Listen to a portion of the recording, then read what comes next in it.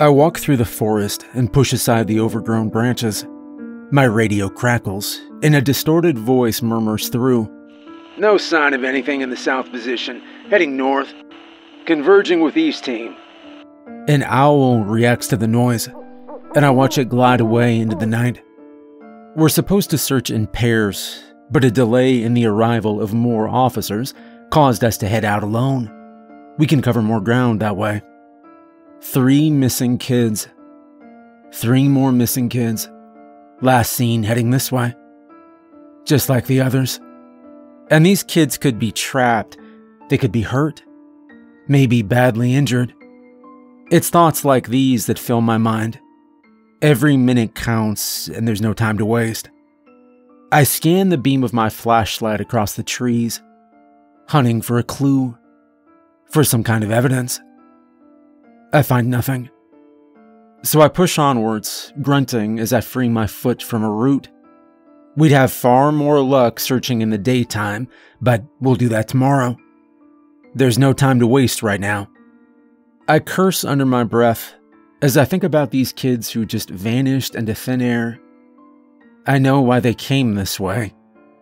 You see, deep in the forest lie the ruins of an abandoned fairground. And when I say abandoned, we're talking decades and decades here. The whole site is a relic. I guess the carnies decided to move on, leaving their trucks and trailers and rides behind, left to rust in the wilderness, forgotten and overgrown. I free my sleeve from a sharp branch, and a twig snaps off and falls to the ground. Local rumor suggests that the workers all just disappeared one night, straight up vanished into thin air. One minute they were here, running their various games and, let's face it, scams, and the next there was nothing. Nothing but dust and splinters. I shiver. I never really gave much thought to the stories, but on nights like these, you can see where they might have come from. Have humans always been afraid of the dark, I wonder, as I move deeper into the forest? My feet crunch in the leaves. I'm gonna find it soon. I'm sure of it. The abandoned carnival. It's weird. I've been here before, of course, with the police as part of other search and rescue missions. We always plan to map the location once the job is done, but we never do. Something else always comes up. We lose interest. We forget. And then we find ourselves in situations like these. This time, I tell myself.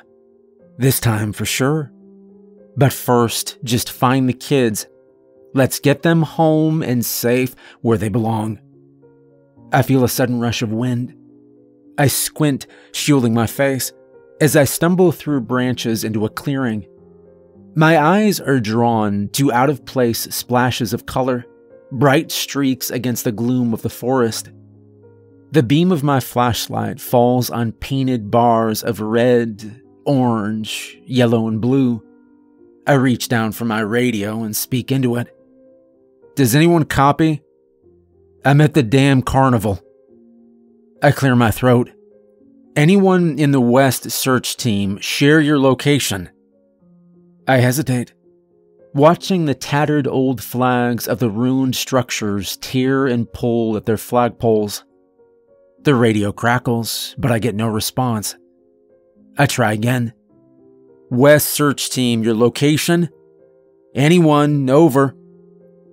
I wait, but there's nothing. I swear to myself and move forward. Screw it. We're all heading in roughly the same direction. They'll be here soon enough. Or at least some of them will.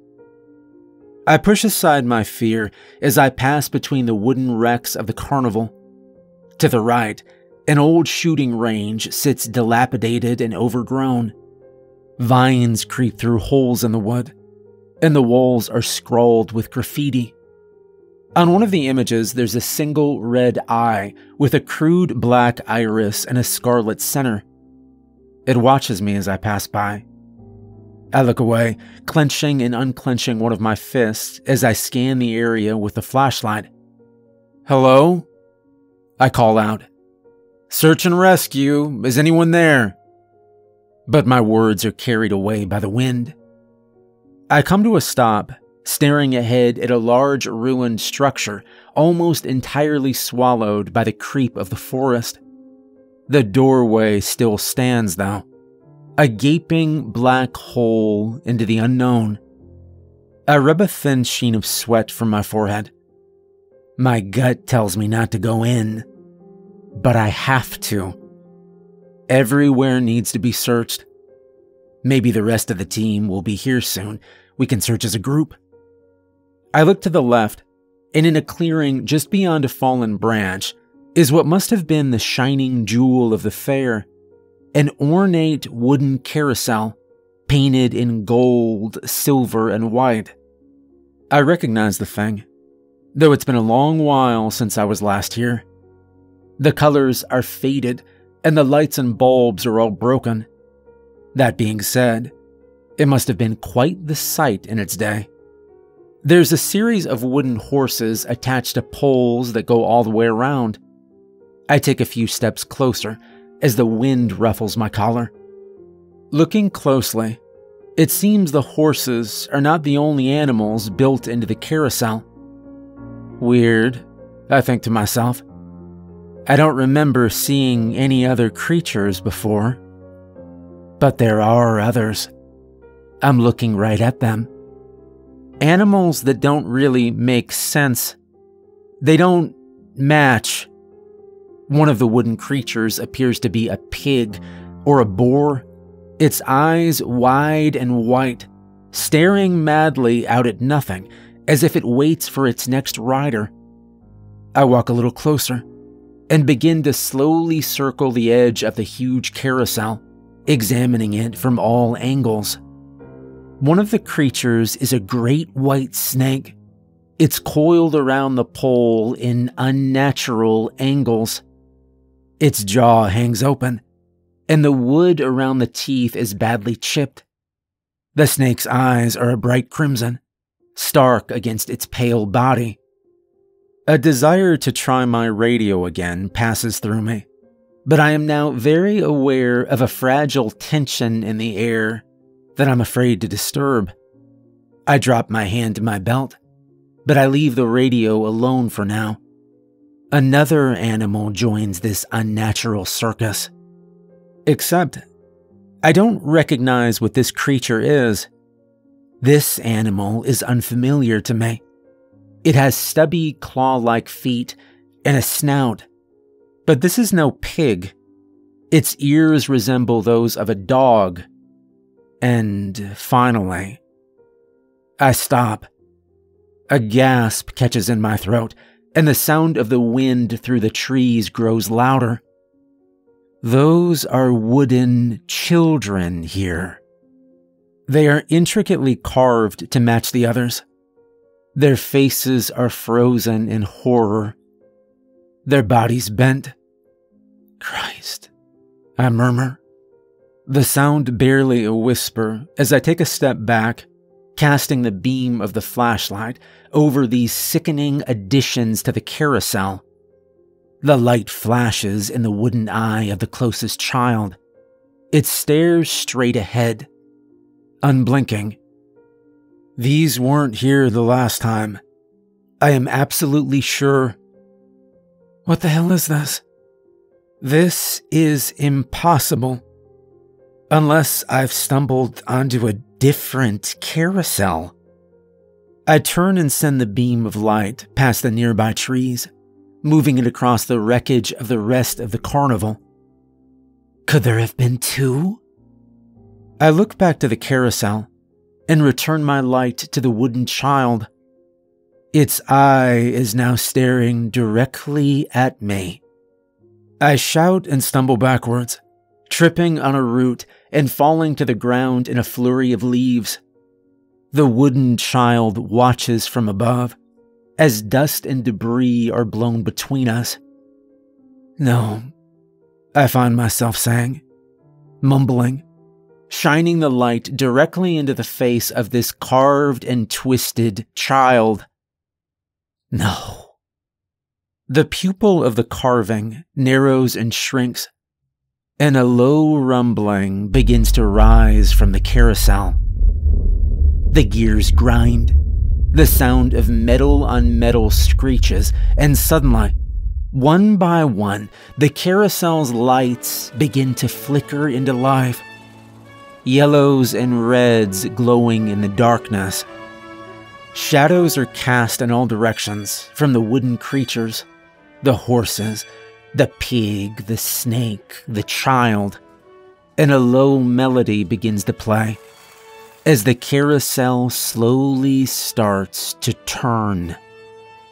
Very slowly at first, but around it goes, around and around. The creatures bob up and down in time to the music. I watch, knuckles gripping my flashlight, as the wooden child is hauled slowly up and down, as he is sent around the side of the carousel and disappears from sight. There are more of them, I realize. There's another boy and a girl, all carved, all with that same terrible, painted quality. Surely they're not alive. They're just carvings, models. And yet, I know this isn't true. There is a frozen life to them that makes me sick. I stagger to my feet, retreating back and away from the clearing as the carousel picks up speed.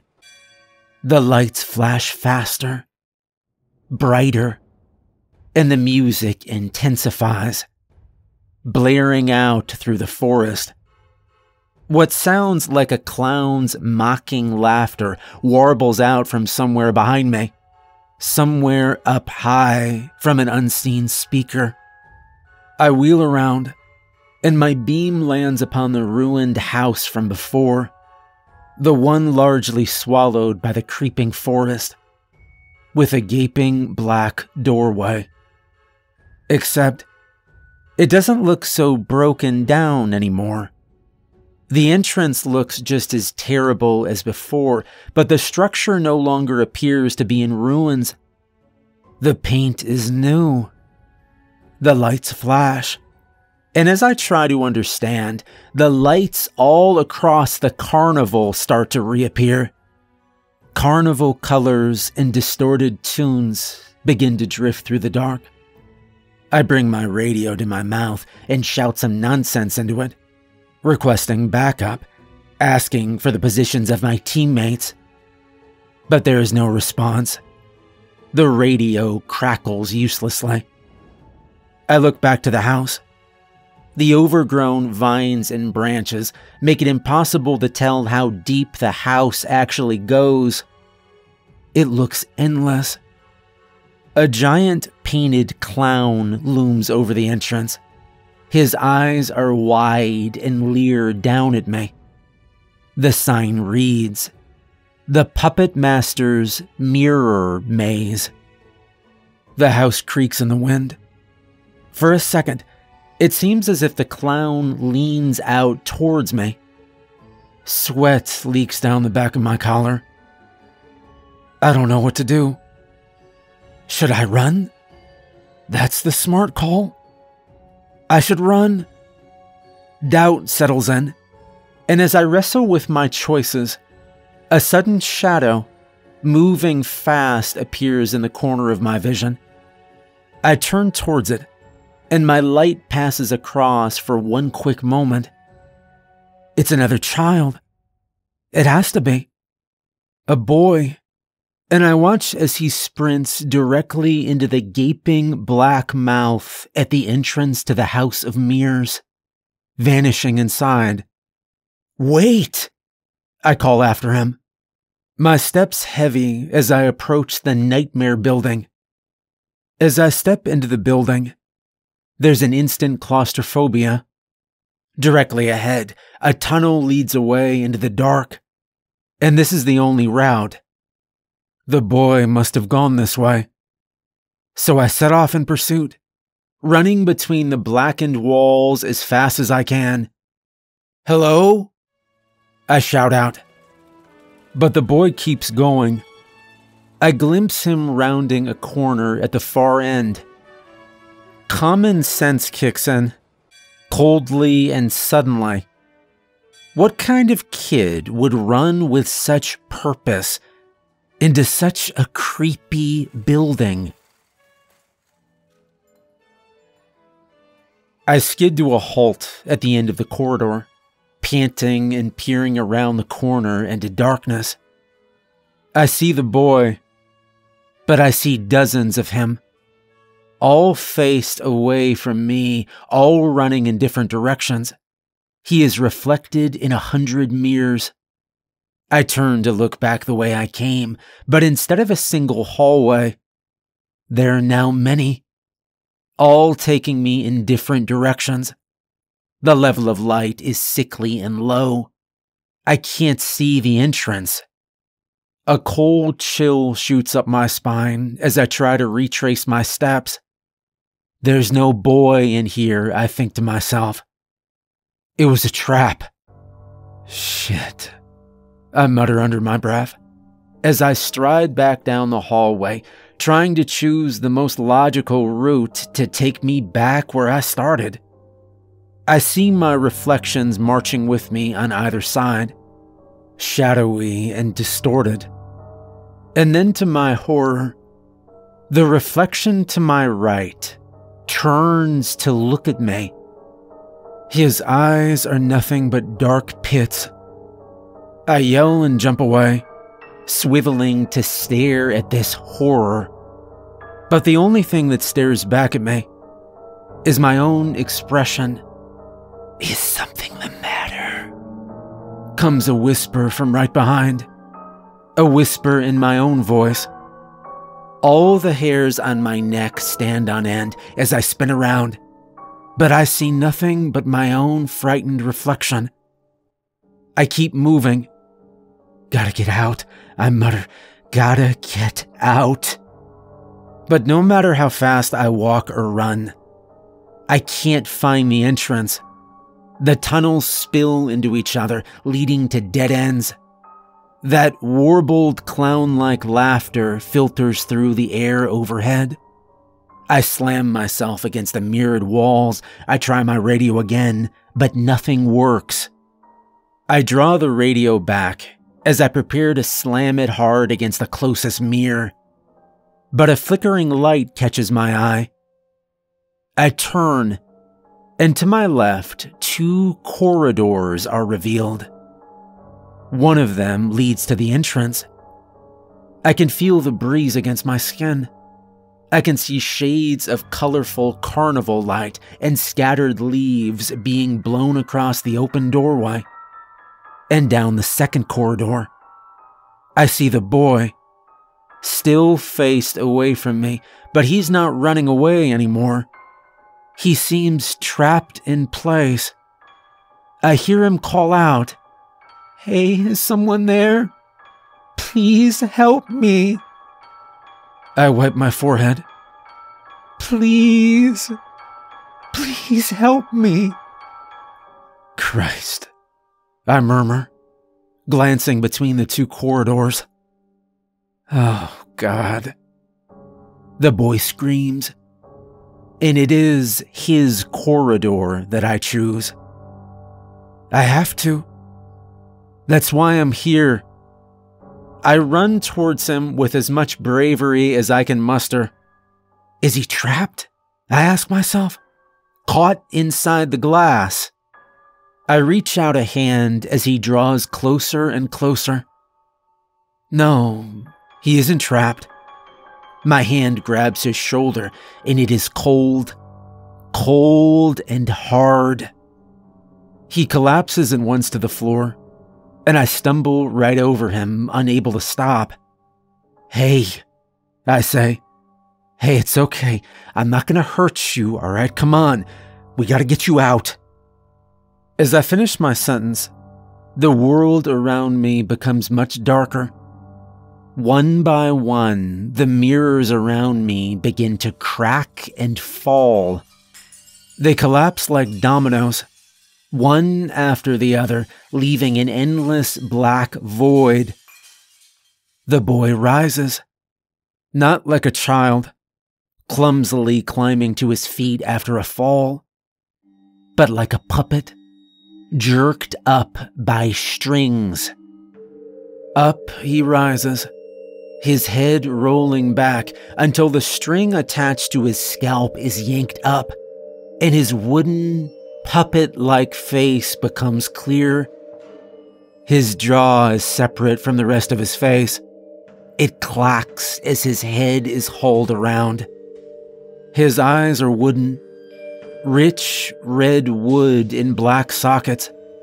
They roll as his arms are thrown out to the sides. "You aren't a child," the boy says, his voice now hollow. "You're an adult. Adults aren't fun.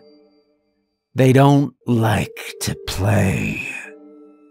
The voice becomes deeper and deeper, and as it does, it seems to be coming from the blackness overhead.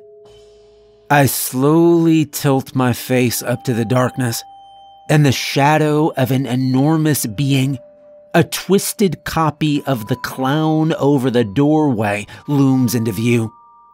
"Adults don't play games like the children do," the clown whispers, his lips cracking and stretching unnaturally with every word. He draws back into the darkness, becoming little more than a silhouette with pinprick red eyes. And then he jumps suddenly forward, staring right down at me, jerking the boy like a puppet from side to side. "Adults can't ride the carousel." The clown grins, his eyes wide and mad. "What do you think, friend? Don't you want to be a little boy again? Embrace your inner child." And then, the last remaining mirror flickers in the gloom. Frozen, my eyes dart to it, and I see my own reflection stare back at me. This reflection, however, is not today's version of myself. The reflection that watches from the glass can't be more than 11 years old. He watches me, frozen and terrified, waiting to see what I'll do. I see his fear, and I feel it in myself. I clench my fists, and with a burst of anger, I break free from this nightmare spell. The mirror shatters. I do not engage with the beast, I just run. I run across the flat plains of the now mirrorless mirror house, my boots crunching in the shattered glass, and I head towards freedom. Colorful streaks of carnival light stream dimly through a rectangle. I head towards it as fast as I can. "Oh, you will ride it, won't you?" the clown laughs. "You will play." I pass through the doorway, swallowing a great lungful of fresh air as I stagger down into the grass. I have to help him, I say out loud, half delirious. The laughter behind me is lost in the wind as I haul myself to my feet, sprinting to the carousel, still spinning around and around in its little clearing. The creatures built into their stands begin to merge together, and the lights flicker and flash at an alarming speed. A part of me feels like I'm playing right into this monster's wishes, but I have to try something, and I can't shake this feeling that I'm running out of time. So I run towards the carousel, and I leap up onto the wildly spinning platform. I grab onto a pole connected to a wooden horse. I haul myself deeper into the spinning platform. The horses are cast in red, then green, then blue light. "Is anyone here?" I call out. This might be your last chance. I might be able to still help you.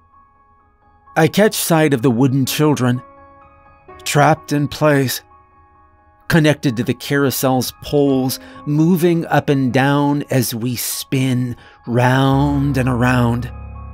I stagger where I stand, stumbling, grabbing hold of the nearest pole for support. I feel myself becoming nauseous. My stomach turns as I squint my eyes. The forest beyond, now only a dark blur. I take a heavy step forward along the platform, my jacket flying back from the force of the spinning. And as I focus in on the wooden children, for a brief second, they don't appear all that wooden. Like one of those old-timey animation wheels. I can't remember what they're called, but you spin them and look through a little lens, and you can see a series of drawings moving so quickly that it creates the appearance of movement, like a running man or a horse. This is how I see the children. The real children. Lost and scared and panicked. Frame by fearful frame. They turn to me amidst the blur and the lights, and I reach out my hand. "Come with me," I shout. "I'll get you out of here. Please, you have to trust me." One of the children speaks to me, but I do not hear her above the notes and chords of the carnival melody. Her mouth moves soundlessly, and she drifts to me like a specter. But she is human.